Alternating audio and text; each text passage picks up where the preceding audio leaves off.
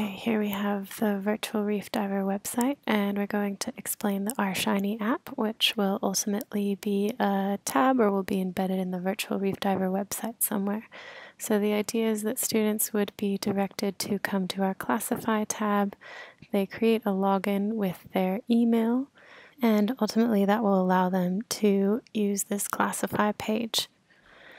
Once they've done that, they'll jump into this web page that is in development here. So this is currently a prototype. It's not 100% finalized, but this is ultimately what it will look like.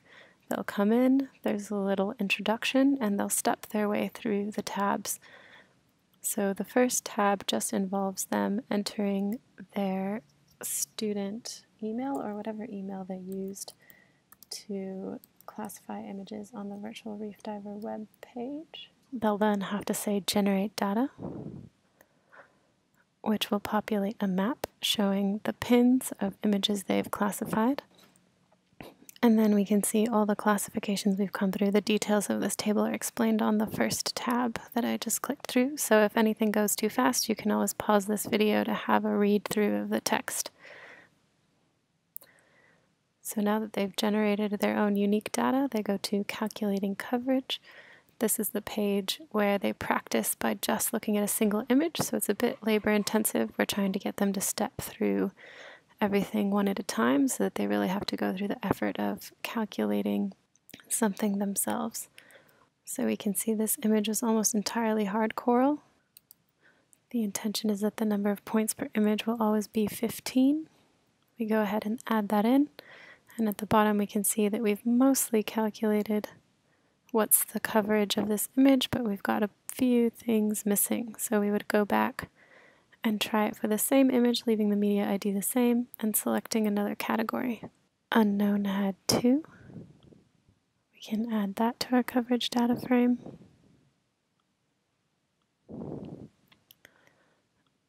Other had 1. And now we could step through the rest of the categories, but we can see that with those 3, we've completely calculated all the coverage of this image. The percent cover adds up to 100%. Going to the next tab, we're now looking at means and standard deviations. So we have to get our data. This does not build on tab 3. It's getting all our data from all our images. We want to pick a classification. Let's go with hard coral. And now we can see for every image that we classified, we have a percent covered by hard coral. So we can type that in here, adding all those together, and we can type in the total number of observations, which is going to be equal to our total number of images classified. That's a piece of information we'll be adding into the app. Again, there's still some bits and pieces that need cleaning up and will be changed. Once we've done that, we can go into our last tab of visualizations. This is also in progress, so the collate data is there, and then you generate plot, but this part isn't quite finished yet. We may have to put this visualizations tab on hold for now, as it's more for the student assessment and student data experiment. Tabs 1 through 4 are really for the student prac, so those might be live sooner than this 5th tab, which is still a work in progress. But this would basically allow them to choose what kind of data they want to look at and choose what kind of plot they want to generate, and would give the students a lot more flexibility to interrogate the data in their own ways. So that's about it for now.